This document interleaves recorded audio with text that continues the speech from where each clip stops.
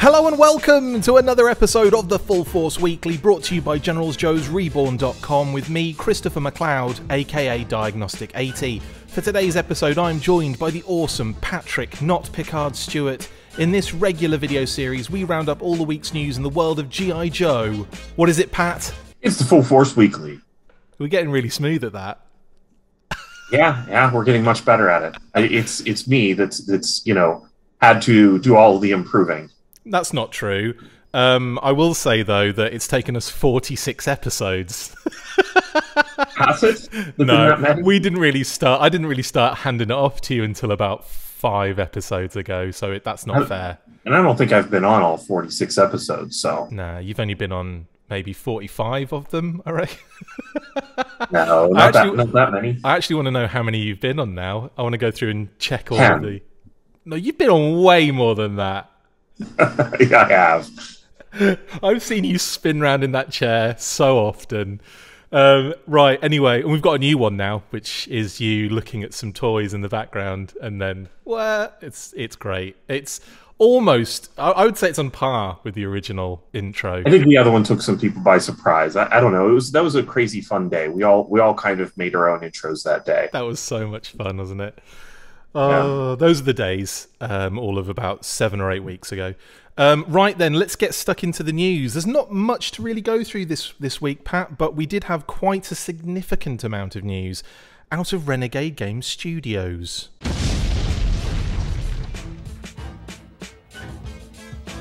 Renegade Game Studios put on an awesome show last weekend for Renegade Con Virtual, including panels for their upcoming G.I. Joe deck building and role-playing games. Writer Ryan Costello discussed the Essence 20 system as well as his background with the brand, and Robert Atkins and Steve Morris got into the artwork for the game, which we will be going into in more depth later this week, courtesy of Robert Atkins himself. We got a crash course in creating your own roleplay characters thanks to Elisa Teague and Dustin Fletcher, and we got to see a number of the miniatures like Scarlet and Duke, as well as Daddy Louie painting a gung-ho miniature and revealing Snake Eyes, Lady J and Jinx from the 12-figure set. There were numerous expansion reveals and a dice set and bag, all of which are available to pre-order now. Links in the description. Pat, did you watch the event? I tried, but unfortunately I was working for part of it, so I really didn't have the time to watch the whole thing. You didn't have time to watch all 73 hours of it? No, work occurred during that time. Unfortunately, I was working during the G.I. Joe stuff, so I watched your recaps of it, and then I jumped into a little bit of it, but I may be missing some details here. That's good. We pride ourselves on the Full Force of missing so many details. You have it covered. You have it covered. So I'm all good. Yeah, it's cool. I'll explain everything. So so obviously at first we got the kind of, not the reveals, the final official reveals, I would say, of both the role playing and deck building games, and we had like basically the explanation of what each of them are effectively, which again was very vague, and for newbies like ourselves into this world, it's not like, other than them maybe going through an entire game on camera, which they did with Power Rangers, I believe, but with G.I. Joe, I think that would have been a good thing to actually see a game in progress. What they did do really well though, especially for the role-playing side of things, is they had a whole panel where they discussed how to create your own character, which was actually really interesting to check out. And again, links in the description if you want to see that video again by Elisa Teague and Dustin Fletcher. And what they really kind of explained, which was great for me because I just, have so little experience in RPGs, is this really cool way of like building your own character just using this character sheet and the rules by which you fill it in. So you give this character a code name, a specialty, you give them background and influences, and then you start building their, like, I suppose they're like strengths, and they're 4 points basically that they focus on. It's strength, speed, smarts, and social. And I think you're given points to kind of disperse with, like, immediately. Like, here are the points we're just giving you. Disperse them in, where you think it makes sense for your character that you're building. So based on what specialty they are, I think they chose a sniper, and they were going through that. And so obviously some of the things they needed were awareness and survivalist. and those are the 2 points that's where they put those 2 points in. So like that made a lot of sense. And then as they kind of went on, they explained that if you kind of add certain aspects to their background and their influences, that gives you more points to then disperse throughout those options again. So you effectively build your character from nothing, from scratch, and you're given points based on what you fill in those kind of spaces. So it's actually really cool, and it creates this really rounded character with pretty much everything like accounted for in terms of their personality and their specialty as well, which is really cool. So that's something that I was really excited about. And also they mentioned that with the weapons, you can just create weapons, like you can make your own. So I think people can have a lot of fun with this. I mean, is that something that, after kind of going through that, Pat, is that something that kind of interests you to want to do? Do you want to create a character for something like this? Well, I think it's great that they showed the creation of a character, just because for people like me, I mean, it wasn't like I was totally unaware of role-playing games as a kid. I remember several times I would get to the stage of creating a character, and I would spend the day with one of my friends creating a character for like the Marvel RPG or, you know, one of the others, and then we would never get around to actually sitting down and playing. So I think kind of showing the creation of the character to kind of speed through that step may be a good thing. I don't know. I really don't know what the future holds for me with this game, because it's not like I have a lot of local friends that would be interested in playing, but people play games online a lot now, so I don't know. We still need to get a game going for the Full Force team. I think that would be so much fun. Just getting everyone to do like the homework of building their character and then bringing it to like a fun little video that we could put out. Well, I've always wanted to actually go through the process of playing, so I would think that the world landing at a real effort of a G.I. Joe role-playing game in our laps is definitely the invitation maybe that I need to actually sit down and actually play a game. Exactly. We need this motivation, don't we? That's right. I would also add as well with the role-playing game, they revealed a number of miniatures, which is really cool. Like, I love the thought of having these like miniature figures. I just did a chat, just an interview. Well, you know, like a loose kind of chat with Bradford at Cast Dice, and had a great time on that show. Brad's really cool. We had a good, you know, he loves G.I. Joe. He's a big tabletop gamer out in Australia at the moment. And again, link in the description for that little interview that I did with him. And basically, we just discussed everything about this game as well. So if you're not getting what you need from Pat and I today, you can go on there and you can get some more details from an actual expert in this, which is Bradford. Brad, I'll call him his full name. And basically, yeah, a really good kind of chat with him about that. And the miniatures are something that really like grabbed me, because he paints a lot of G.I. Joe minis. He does a lot of that kind of stuff. And go onto Cast Dice's Facebook page and check him out, because he is amazing. And he's got like vehicles. He just got the maggot in, and he's going to be painting that up. Beautiful little miniatures. Absolutely wonderful stuff.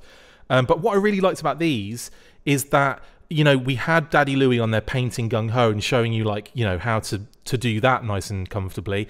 I mean, he's an expert. Like, you know, mine's not going to be looking as good as his, but I love the thought of like doing something like that and just adding a little bit more into this game with these little role-playing miniatures. And we had Scarlet and Duke were kind of shown off officially.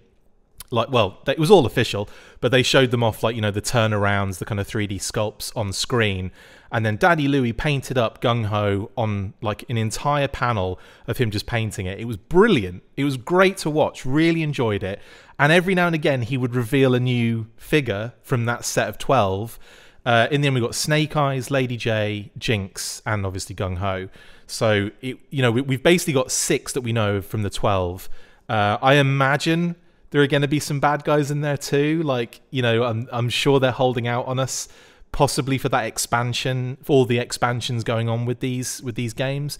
But I mean, what were your thoughts on the minis, Pat? Well, the miniatures are always one of the things that would kind of draw me in. I don't know if everybody kind of had one back in the 80s, but I can remember that there was a store that was specifically dedicated to role-playing games Yeah. in the area.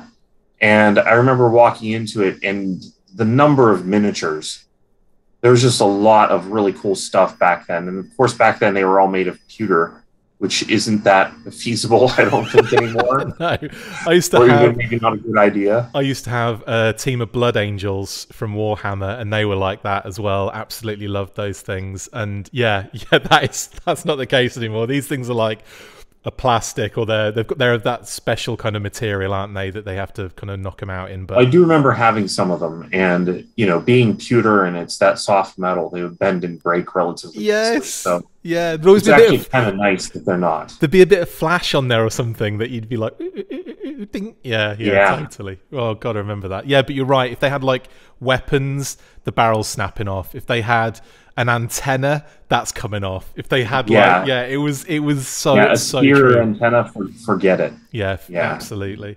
I do love the thought of these miniatures. I can't wait. Everything that was shown off, I think, was pre-production stuff. It was either kind of 3D printed or it was like pre-production materials. But really excited to see what we're going to get with those. I'm really excited about this, even just from a collector standpoint, not even from like a getting in and playing it, which I do want to do. I do want to actually get in and play this, but like the thought again of miniature G.I. Joe stuff is just making me all tingly inside. Yeah, and the deck building game is going to be a lot of fun just for the art, and to have just like that character roster and the vehicles and anything else that may appear in the deck building game is going to be cool to see. Well, that's a very good point. Yes, the deck building game was also very much kind of like explained and showed off. And we had Robert Atkins, Steve Morris, who have done a lot of the art towards the deck building game. If not, they've done all of it. I know I did see a John Royal image in there for Jinx, I believe it was. So I think they've taken they have taken from G.I. Joe, media from all over the place. But Robert and Steve have done a lot of original art for this too, and some of the art, I'm talk about Steve Morris first, because I love the cover's gorgeous for the book, but then also some of the interior shots. There was one of Ace, Duke and Shipwreck kind of unloading a Humvee with a jet flying by, and I think there's some sort of boat in the background. I think it's just like a generic kind of like destroyer, or like a that kind of thing, or like a I don't know if it's it's just a generic boat, I think. But then also, that was really cool. But then also there's Agent Faces in a briefing room with Law and Order looking at screens with Major Blood on it, and I'm just thinking the art that he does has it just reminds me of the adventure books, like all Earl Norham art. And Steve has very much his own style, but there's a real Earl Norham vibe coming out of that for me. Yeah, and I kind of like the mix of eras, because that was definitely Valor versus Venom Ace standing there in that shot, which kind of makes me wonder about the Jinx miniature.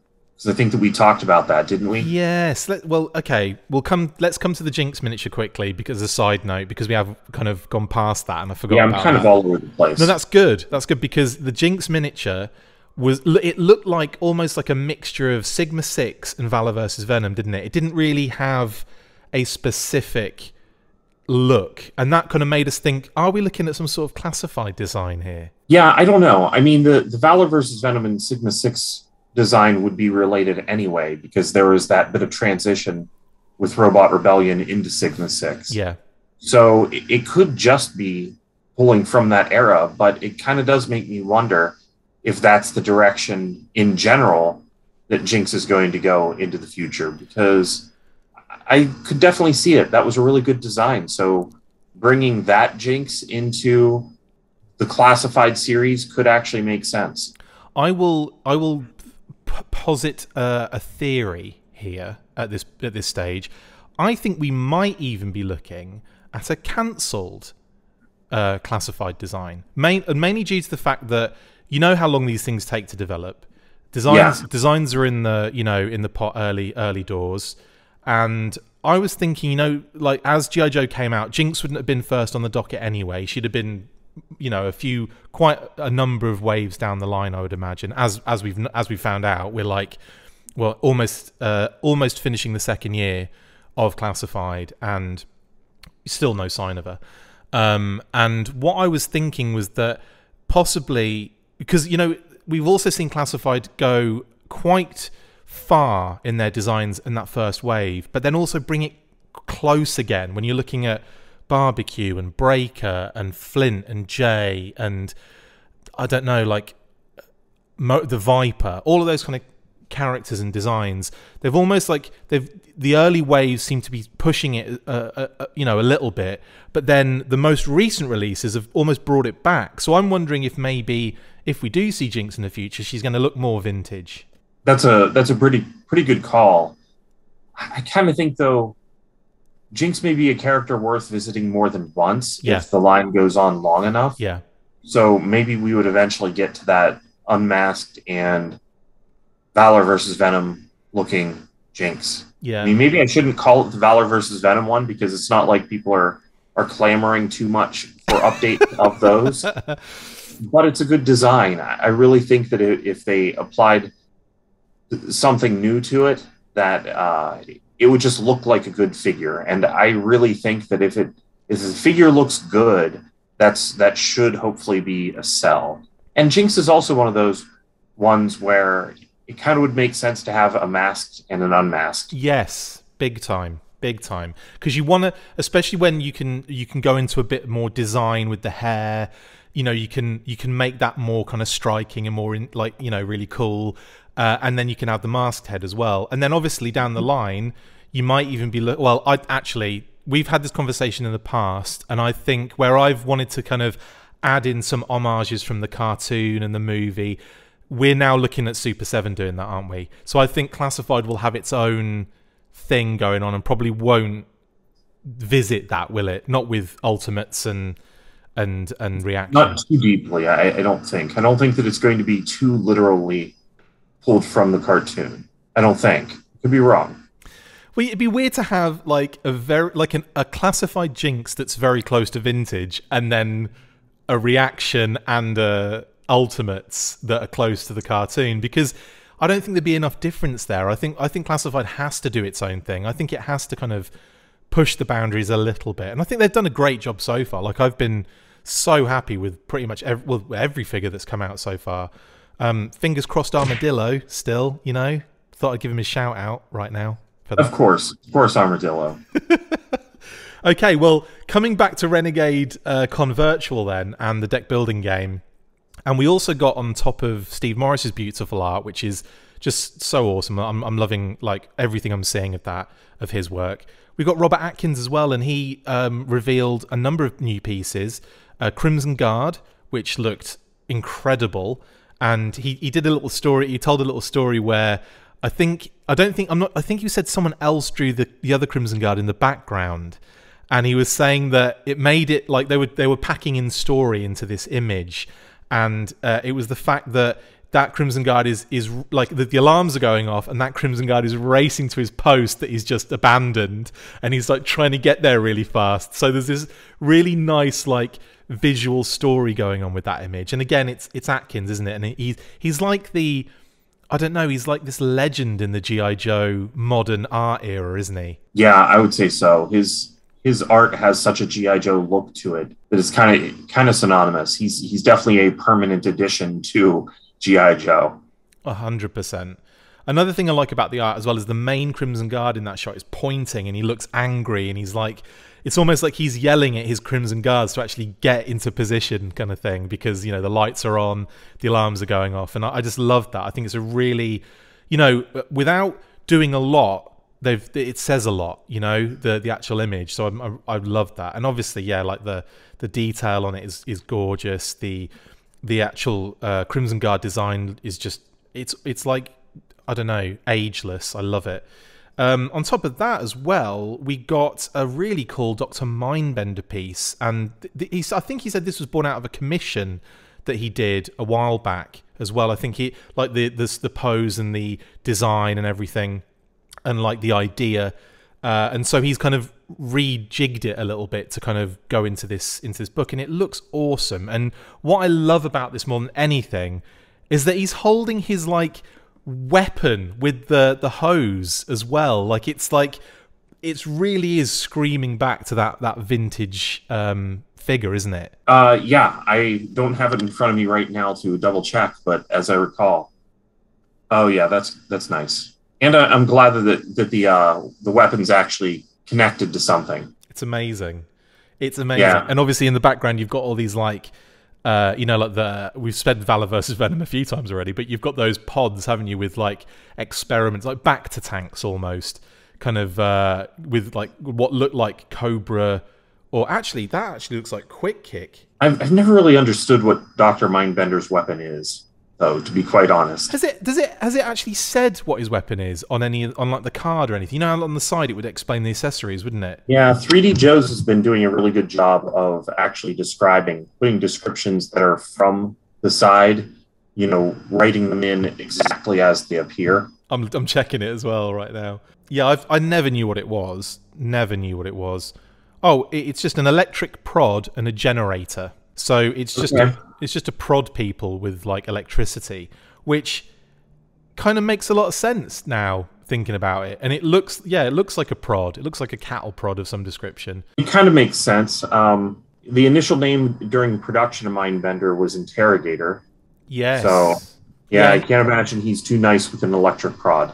And it's also the master of mind control, isn't he? So I'm guessing that has something to do with that as well. That kind of what's the word? Conditioning. Yes, Pavlov's dog. Classical conditioning and making people react to certain things under certain inputs. So in this case, it would be electricity, making people like I suppose association with pain and things like that. So that it's really dark when you get into it. Why Dr. Mindbender has this, but or maybe he's just using it. Maybe it's preparation. He uses it to protect himself from his crazy creations like Monstro Vipers and Bio Vipers and whatever came later. And that giant weird monster that he created before Serpentor, which I'm still surprised hasn't made it out as some sort of action figure. I think that would be amazing. That and the you never know. Super 7 could be on it. Oh, we need to have that. We need to have the Fatal Fluffies. In fact, a 2-pack. That's completely pointless because they're not even in the same episode. But yes, Dr. Mindbender, beautiful piece of art there from Robert Atkins. And as I said in the intro, we'll be talking to Robert Atkins. We were planning to have him on this weekly, but basically due to certain NDAs and having to go through certain approval kind of paths, we have had to push it to next week. But we will be chatting to Robert Atkins about his artwork on the Renegade Game Studios stuff. So we'll get more insight into those pieces and maybe even more. You know, they might want to reveal some new stuff on the show. You never know. Robert also did like the cards too. So he did the starter card, the GI card, which is effectively a green shirt, and then also he's kind of doing a lot of the mission cards, and that was really interesting for me because I want to kind of speak to him about the challenges involved in packing a lot visually onto such a small space that has to kind of convey what is going on to make sense with the card. You know what I mean? Because that must be quite a difficult thing to do and something I've never really thought of before. When I've just played these games, I've just gone, oh, I love the art. But by doing that and playing the game comfortably, the art's doing its job, I guess. Do you know what I mean? So that's something I've never really kind of taken into consideration. Well, does the game have like an art director that would kind of give an idea to him of what is needed within the card? Oh, I'm sure you pack these 4 things in or whatever. Yeah, I'm sure that would be the case. Again, that's something I'll definitely be asking him next week. But even once you've had that direction, like you're almost creating a comic page in a panel, aren't you? Do you know what I mean? Yeah, and expecting it to be on a relatively small space. It's not like a splash page.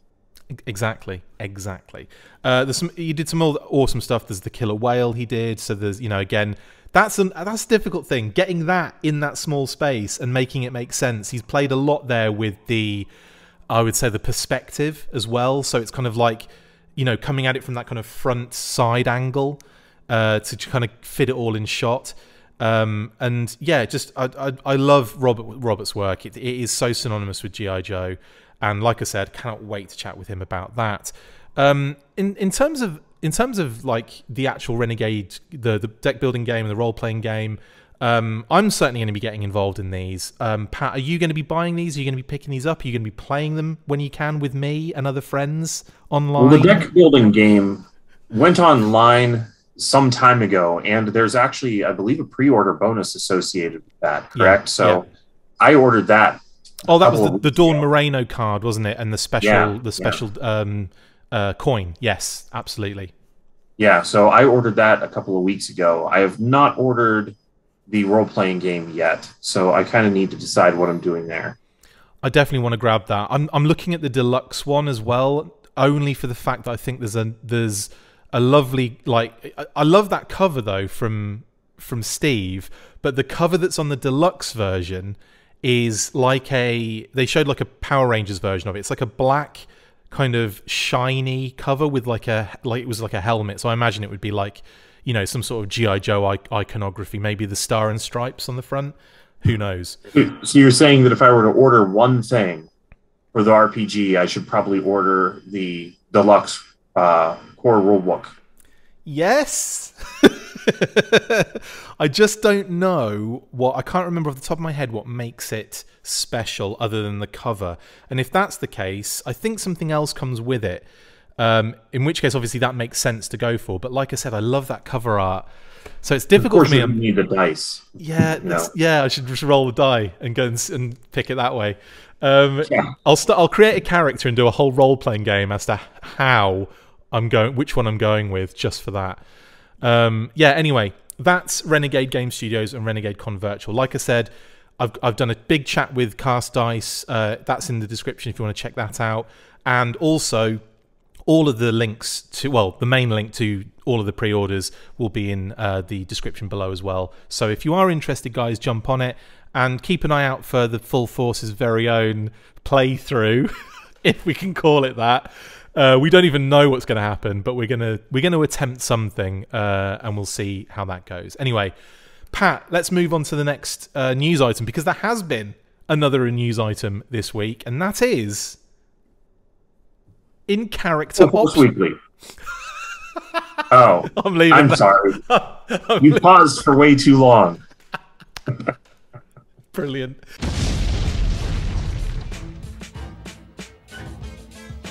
In character options news, UK toy manufacturer Character Options have obtained multiple Hasbro licenses to produce micro figures for their Micro Toy Box line. The line consists of miniaturized versions of mainly 80s properties, much like that of The World's Smallest by Super Impulse. Included in the lineup are Transformers, My Little Pony, Glowworms, Power Rangers, and of course G.I. Joe. But Character Options also have a number of non-Hasbro properties, including He-Man, Barbie, and Hot Wheels. Series 1 will contain 50 different figures, with Duke being the G.I. Joe representative. What is interesting is that this figure will be smaller than the World's Smallest, but doesn't come with any accessories. Super Impulse might have to change the World's Smallest name now to Almost the World's Smallest. Expect more G.I. Joe characters to follow. Series 1 is available as a 5-pack for £5.99, 10-pack for £9.99, 15-pack for $14.99, and a 20-pack for $19.99. The packs contain random toys, but several are displayed openly. Pat, how do you feel about this new contender to the World's Smallest throne? Well, it's a little weird because they're hitting upon so many of the same brands that it's not like the 80s is going to come out with additional brands that were in the 80s in order for companies to reference. But it does seem like this company is just doing the exact same thing as World's Smallest, only making them smaller. I know, it's weird, isn't it? Are they somehow related? Is this like some sort of sub-license, or... Do you know what? I did think that initially. I was thinking, I wonder if they are doing this like in some way, shape, or form in conjunction with Super Impulse. Yeah, but I haven't been able to find any information about that particular point. I know that Character Options are a legitimate company. They've done Doctor Who figures in the past. They've done numerous things. I think like the military line as well. They've done like a kind of almost like a. I think they teamed up with like actual armed forces in the United Kingdom to do like toys for their figures, if I remember rightly. I'm sure that was character options. But yeah, they've definitely done a lot of stuff. And at the moment now with this micro toy box stuff, yeah, I mean, when I look at it, when I look at like the He-Man figure and I look at the Duke figure, I'm kind of like, yeah, it's cute. I'm probably going to get a set when I get home. I probably, because they're, it's nice to, the displays are really cute. The boxes are really nice. But in terms of like the actual figure itself, I'm definitely more of a fan of the Super Impulse stuff. Do you know what I mean? Like, it's not the best picture of Duke anyway, but he seems to be floating around inside the bubble, and he doesn't. Obviously, there's no like crazy detail on him at that size. So yeah, it's an odd one to me, but still intriguing. Yeah, I think that the smaller you go, the more difficult it becomes to put detail on them. And Super Impulse kind of push the limits of how small you can get, and you're still putting an accessory in their hand and a helmet on their head, if you can get it to stay on. Yeah. One of my friends was telling me that he actually saw a Ninja Turtle in a small package like that in a multi-pack in Five Below. I don't know what company was doing that. Interesting. This is the thing as well, like you're not sure whether you're seeing like knockoff, bootleg. I mean, Five Below doesn't necessarily do that all the time. No, he said that it was legit. Yeah, like a legit Ninja Turtle. He was a Ninja Turtles. He's collected those for a while, so I don't know what that was about. It makes you wonder what else is out there. Was it Raffaelangelo or Leotello? Yeah. Donardo, maybe? Yeah, I don't know.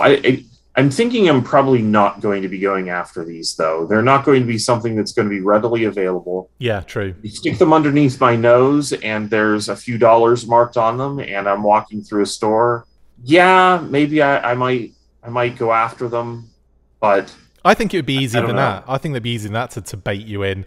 Just having it there in front of you as you walk in. Oh, it's $1,000. Okay. I think that's what you'd be like. Oh, Duke's in that one. I can see him. Yoink. That's what it's going to be. You know it. You don't lie to me. You know that's going to be the case. Look behind you. Do you think that these are going to show up in the United States, or this is a? I don't know. That's one thing I kind of doubt it. I can't be 100% sure about. What they may do is end up on Amazon, in which case that would be like a nice, easy way of getting hold of them. But it's random packed. Yes, that's another thing. Like they might have images of the display box, but it might be just a generic image, and you don't know what you're actually going to get in that sense. See, there's a couple of reasons to say no for me. It's the random packedness, and the fact that they're just not going to be readily available right in the store. Like if you can see them, it's not a blind bag.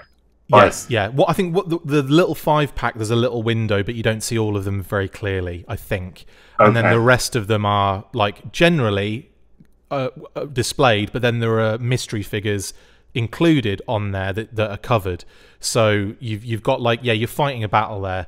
I would suggest though, if I see Duke on display in a set when I'm out in the UK, I will be picking him up, and I'll be messaging you guys and saying, hey guys, I've found a couple. Do you want them? And that's when you're going to go, sure, I probably will. I was hoping you were going to say Full Force Weekly. Full Force Weekly. I almost did, but then I was like, no. Amazing. Oh, I wish you had, but that was just as good because it was funnier.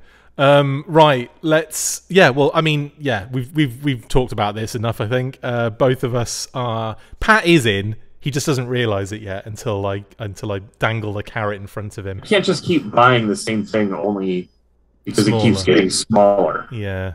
Eventually, it's just going to be like a drawing of Duke on a grain of rice, and then that's it. Well, just super tiny. Mate, the trend is that it goes really, really stupidly small, and then it starts like going back to retro things, so like much bigger sizes again. So they should go the other way. Honestly, Gentle Giant kind of hit the mark at the wrong time. Totally. Like those figures at this point the General Giant made are super popular. So if they would have done something other than 1982, or if they would have done it in like 2019 or 2020, agreed. I think that stuff would have been a much bigger success. Well, for one thing, it would have had the backing of the wave of G.I. Joe, you know, that's right, the movie and the big promoting and all that kind of stuff. But I do agree with you, because the Gentle Giant figures were something that I avoided, mainly just they were just too expensive at the time. Not like, you know, that you couldn't really produce them for any cheaper, but like I feel like when they were out at the time, I wasn't in the position to buy as much stuff. So that was one of the reasons why I missed out on the Gentle Giant stuff. But yeah, had it been this year, damn, I'd have been picking them up big time. And if they'd have been doing it rather than just, you know, Grunt, Stalker, all those kind of characters, you know, just Snake Eyes, yada, yada, yada.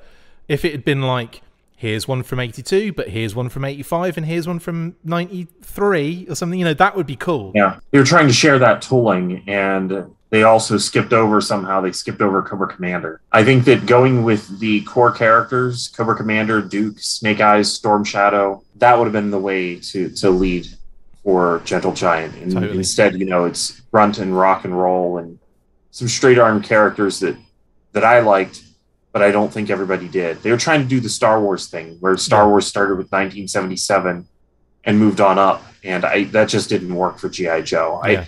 But you know, we're kind of talking about micro, and I'm thinking macro. I think it'd be cool if Gentle Giant gave it another shot. I just don't see it happening. Agreed. Gentle Giant also did the 2 minis, didn't they? Little minifigures. Yeah, but again, you know, World's Smallest. The World's Smallest, I think, actually were a little bit larger than those, weren't they? The Gentle Giant minifigures were not that good.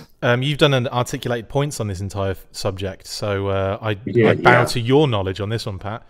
But yeah, the Gentle Giant minifigures were strange to me because they had the arms, like the sculpt of the arms were on the wrong figure. I believe it was Rock and Roll and Snake Eyes, correct? Yeah. Yeah, and Rock and Roll was painted as if he had short sleeves, even though they were long. And Snake Eyes had short sleeves, even though everything on Snake Eyes was painted black. It just wasn't a very articulated figure. I think the World's Smallest figures are a little nicer. Yeah, I agree. What's your favorite version of Rock and Roll while we're talking about Rock and Roll? Oh, come on. 1989 Rock and Roll is amazing. V2. Yeah. Absolutely agree with you. First time we've been on par, I think, on a version right there. I thought you were going to say version 3 Rock and Roll in the black suit with the goggles and the three-pronged staff and and the blowgun. Well, no, that was what made 1989 so amazing, was this return to some classic characters. Yeah, totally. And updating them so well. Tundra Stalker may not be the definitive Stalker, but it's an excellent figure. He's the definitive Stalker for me. If we're talking versions of Stalker, I'm all over Tundra. I think that's the peak. That is the peak of Stalker for me. He just looks like he'd be too warm everywhere he goes. Not in the Tundra. True. I suppose this is the thing, isn't it? Like, that version isn't an update. It's a mission almost. It's a mission change. Yeah. So like, that's another thing that we could have a conversation on. Again, like, that's something we can maybe talk about next week if the week's news isn't very. Let's do that next week. If the week's news isn't all like ridiculous, let's talk about versions of characters. How does that sound? That sounds fine to me. We'll do a structure. You're going to hear me pushing 1989. We'll do a rating system and everything. It's going to be brilliant. Okay, cool. Anyway, okay, well, that's almost brings us to the end of the news. But before we go, we have a bit of sad news to talk about as well.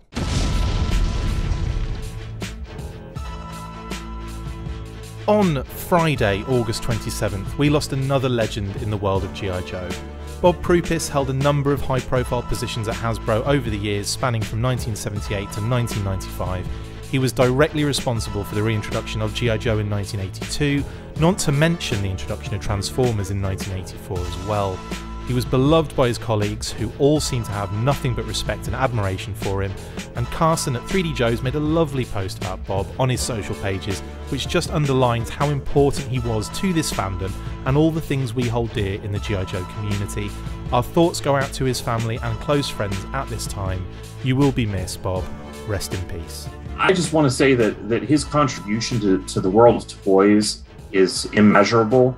I actually do kind of get sad. Like, I didn't know him personally, but it does make me sad. Yeah. Because you have a guy that was pivotal on the introduction of G.I. Joe in '82, on Transformers in '84, but he wasn't just there for the introduction of these things. You know, he saw them through. One of the things that I didn't know for the longest time was, as a fan of Transformers, there was a moment where Transformers had ended in the United States because sales were in decline. And what that meant for Japan was that they really economically couldn't develop all these new toys if there wasn't as big of a market as there had been. Yeah. Whenever they could sell them in Japan and in the United States. And Europe was almost slipping as well, but Bob Prupus moved to the UK and kind of handled that. Like, I think he went over there in like '88 or '89 or something like that. Yeah. And, Transformers was in decline in the United States, ended in '90. And, he kind of saw Transformers through. I mean, what a big brand Transformers is, in addition to G.I. Joe. So it's like, not only was he there whenever some of the most influential things in my life got started, but then he also saw them through to make sure that they had longevity. Yeah, absolutely. And like you say, such a instrumental figure in so many different things that we are still talking about to this day, like still discussing to this very day. So yeah, he's a massive loss to the world, to the G.I. Joe community, but to the world itself. We wish all of his family, all the, just basically our thoughts go out to them. And yeah, rest in peace. And well, we'll move on there, Pat.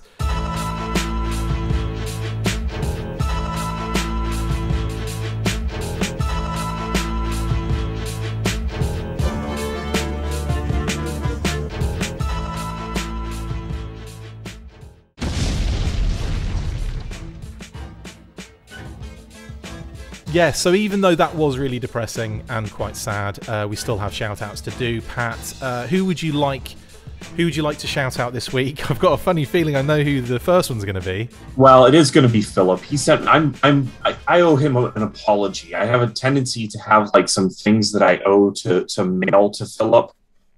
And then he's like, "Hey, you want me to pick this up for you?" And I'm like, "Sure." 2 days later, it's at my house. And I'm like, I'm a jerk. I've had stuff for him for months. I get the feeling he personally delivers it as well and just like sneaks it, drops it, and then drives back again. Yeah. So shout out to Philip. Exactly. Any others? Oh, I need to write these down prior to the episode so that I'm not just thinking of it then. No, I think that's probably it. We've only done like 30 plus episodes together, Pat. It's not, I don't expect you to catch on yet. To be prepared. No. Okay, here's a question for you. Have you got anything in this week? Oh, the number of things I got in this week are embarrassing. In a big way or a small way? Well, and I'll blame Philip. He introduced me to G.I. Joe manga. Oh, and okay. So I got a couple of issues of that, which were really interesting because I didn't know that until he started talking about it, I didn't know that there were characters exclusive to the manga in Japan. Yeah. And I got in one of the issues that he showed off whenever we were talking about them in an episode of Articulated Points. I was just going to say that, yeah. I got in another one that does not have any new characters in it, but I'm flipping through and I'm like, hang on, there's a bit of a hurricane or something going on in this. And there's the Weather Dominator showing up. It's just cool to see it reappear somewhere else. So totally. Got in a couple of those, and I got in, which you'd have to remember to take a picture. And take a picture and send them to me now. So I'm bad about that. I got a Microman Micro Man. That's right, vintage Microman. Sweet. A Micro Dober, which is a dog that Mego should have released back in the 70s so that I could have played with it as a child, but they didn't. I mean, it's a dog. It has magnetic joints in its shoulders and in its hips and in its neck so that you can, well, so that you can turn it into like a vehicle for a guy to ride, because that makes sense. Of course it does. Right? It's amazing. I don't know. It's possible that that was one of the things in the Microman line after Micronauts ended in the United States. Not sure, or maybe it was around that same time. Maybe I need to look up the dates to be fair to Mego, but a little upset that it wasn't something from my childhood. You've let us down. You've let us down, Mego. I'll contact them. I've got their number now, so I'll tell them they should be getting right on that. That's right. I want an explanation as to why this wasn't at least in the stores as I was a child, because it's amazing. So I got that. Dog. Yeah, and just some other stuff, just some random things. But I've been buying way too much vintage Transformers and things of that sort. Amazing. I've been quite low on the getting in things, honestly. In fact, have I got anything in? I don't think I have. Yeah. So there you go, guys. There's a first for everything, isn't there? A week has gone by and I haven't... I mean, let's face it, we both have pre-orders up the wazoo, don't we? That's another thing.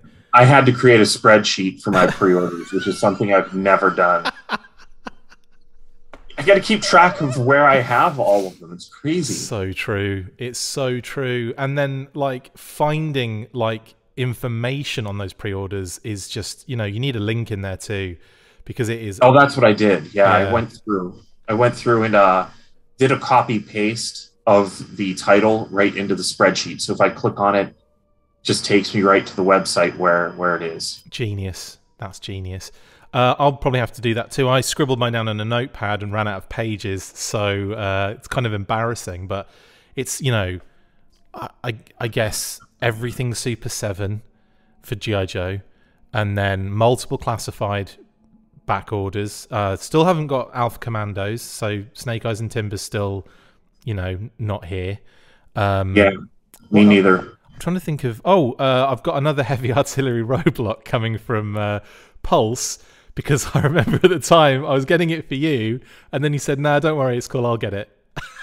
And I was like, okay, well, I've got 3 now. And now I have 2 of them. I'm going to use that third one as a Tiger Force repaint, even though, let's face it, now that Tiger Force is a thing, we're probably going to see it. Probably eventually get one of those, yeah. I'm thinking 2023 for Tiger Force Roadblock. Yeah, that makes sense to me. That sounds about right. You've got to give it a year, haven't you? We've had 73 roadblocks so far. Anyway, I'll get back to my shout-outs. As always, big shout-out to all the family and to my wonderful wife, Kate. Love you all. To Brian Sauer for the awesome graphics. We've got a few weeks left of the summer banners, and then we're going to go into a fall kind of design. What do you think that could be, guys? I mean, you might guess it, you might not. But we're going to have an amazing looking next season of the Full Force Weekly. Also, shout out to Brad William of Cast Dice podcast fame. I was on his show the other day talking about the Renegade Game Studios G.I. Joe games, as I mentioned before. Super fun time, such a nice dude. Link in the description if you want to check it out, as I've said already. And Cast Dice is worth checking out on Facebook too. He posts a lot of his amazing G.I. Joe miniatures work on there. It's all amazing stuff, so big shout out to Brad. Thank you for having me on once again. It's not Pride Month anymore, but guess what? We are still going to show our support for the LGBTQ plus community, because that's the kind of people we are. And as we say every week, we stand with the Asian and Pacific Islander communities in saying Stop Asian Hate, and will continue to do so. Follow the links in the description if you want more information or just want to do more to help. To our patrons, listeners and viewers, thank you so much for everything that you do for us. We really appreciate it. Pat especially appreciates it. Don't you, Pat? Oh, for sure. I thought you were going to say Full Force Weekly, but yeah, that's fine. That works as well. Yeah, and thanks again, dude, for jumping on and chatting. Even though it's been a light week of news, that still took us about an hour. Make it sound like that I get something great out of patrons, listeners, and viewers. Like, I appreciate the discussion and the appreciation. I don't know, like he gets sexual gratification from it, right? Yeah, I feel like I'm making it sound like this is a paying gig. This is for fun. This is all fun. Yeah, this is nobody gets paid in this situation. This is all I take all of Pat's time and give him nothing for it. No, that's not true. That is not true. What do I give you other than a headache? I haven't had to edit any of this myself. Okay, I guess that's enough. I guess. But anyway, dude, thanks for jumping on. You know I appreciate you very much. And basically that brings us to the end of this episode. Thank you for watching the Full Force Weekly. Thank you for watching. What was it, Pat? Full Force Weekly. It certainly was. Massive thank you to my awesome co-host, Patrick Notpicard Stewart. See you next time. And as always, after 3, 1, 2, 3... Full Force! I want to know, out of all of the listeners and viewers, who says Full Force along with us at the end of the episode. If you do, or if you didn't before, I want you to from now on, no matter where you are, on a bus, at work, if you're like surrounded by friends that have no idea you're a G.I. Joe fan, I want you to shout at the top of your voice Full Force along with us at the end of the episode. And then whenever people look at you funny and go, why did you do that? You go, it's the Full Force Weekly.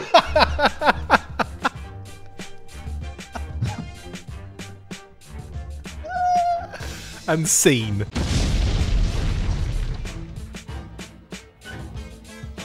Make sure you get involved with the discussion by liking, sharing and commenting on these videos, and as always you can keep up with the show after listening by following on Twitter @TheFullForce, liking the Facebook page facebook.com/TheFullForce, and if you would like to contact the show you can message us on either of those platforms with feedback and questions. We also have a Patreon page, so if you want to show your support for the show, see your name up in lights on these videos, or enjoy exclusive bonus content, then check out patreon.com/TheFullForce podcast, or click on the link on any of the posts this podcast appears in. Full Force!